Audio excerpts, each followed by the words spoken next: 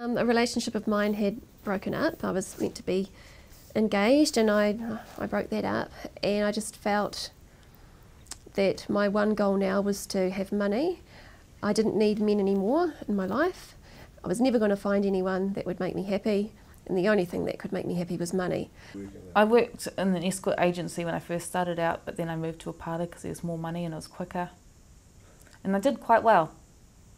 But I think, because I did it for about 4 years, 3.5 years, and I think my last year and a half I was just unmotivated. I didn't care anymore. And you just hate the job. It's not a nice job. It's not easy. You know, I'd get up in the morning and I'd step across the hall into the kitchen, put the kettle on, knives would go on, I'd get stoned, I'd go to work.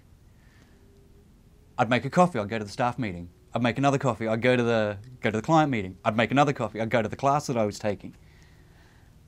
Morning tea, I'd nip off, I'd get stoned, come back, make a coffee. You get the picture, you know.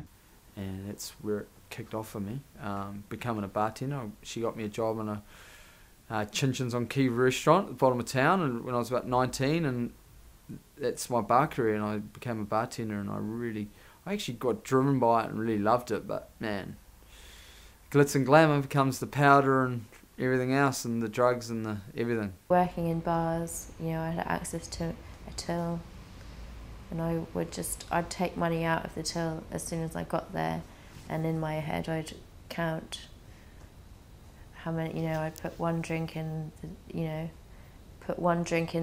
till, and another drink would go towards the money that I'd taken. And you know, I felt ill doing that. I woke up in the morning and I thought, God, I'm going to have to steal more money today. Meth's the best drug for that kind of a work environment, because it keeps you up for a long time, and it numbs you out, and it makes you stop caring, and you don't care that you don't care, and you just build up the confidence to talk to people as well. So it's perfect.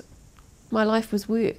I just worked and worked and worked. I worked 7 days a week as well, and so I remember going to sign up deals with clients, and I'd been nightclubbing all night.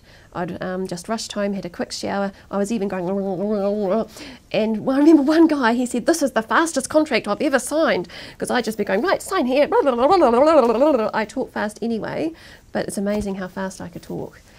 Drug habit and stable employment doesn't quite work, you know. So I've hopped around. I've done a lot of different things.